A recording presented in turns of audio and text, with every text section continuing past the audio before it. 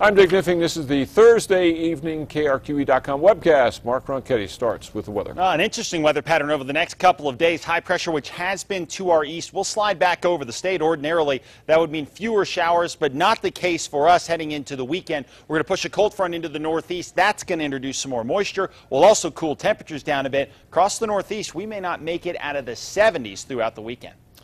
A state Supreme Court ruling had mixed results for cop killer Michael Astorga today. The justices ruled that he is eligible for the death penalty. His attorney had argued the state's death penalty repeal in 2009 should also apply to Astorga, even though he committed his murder a few years before it went into effect. The Supreme Court is going to allow Astorga's lawyer to show new evidence in the sentencing phase of the trial to try to raise reasonable doubt again and convince the jury Astorga should get life, not death.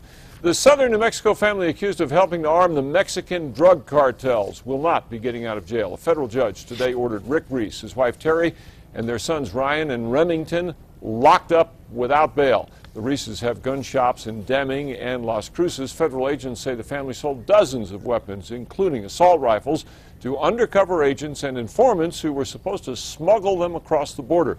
Agents arrested all four of the Reeses in Las Cruces Tuesday after using a trick to lure them away from their heavily fortified survivalist compound near Deming. Join us for all the latest news tonight on KRQE News 13 at 10 o'clock.